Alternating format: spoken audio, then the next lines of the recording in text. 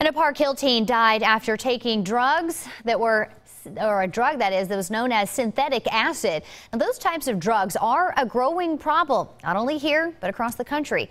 Now, Lindsay Shively is showing us why hundreds of these new types of copycat drugs are a problem in our backyard in Kansas City.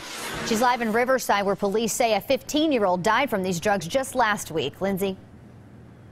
Well, Jadian, these drugs are cheap, easy to get, and of course deadly. And drug experts say the people that make them tweak the molecular structure from normal drugs that we are used to seeing just a little bit so they can skirt the law and they aren't illegal. But the law is slowly catching up, and that's why two teens in this case do face charges.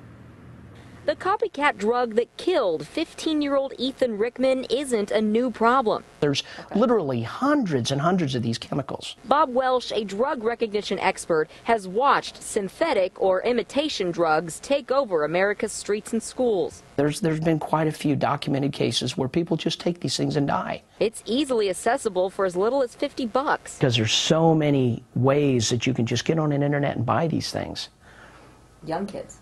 Anybody with a credit card. Charging documents state the teen who gave Rickman the drugs gave him blue squares of paper and tinfoil. Not true LSD, but a research chemical.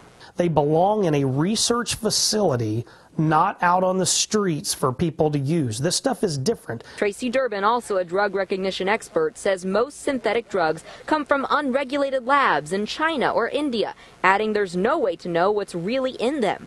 People are getting high off of stuff that they have no idea what's going to happen. It's like playing Russian roulette with your health. And Durbin says what he finds most frightening is the recent discovery of synthetic heroin in the United States 3 weeks ago, found in Alabama. Its nickname is crocodile because it turns your skin green and flaky and is also incredibly deadly. Both of our drug experts say they would not be surprised to see that make its way to the Midwest. We're live in Riverside. Lindsay Shively, 41 Action News.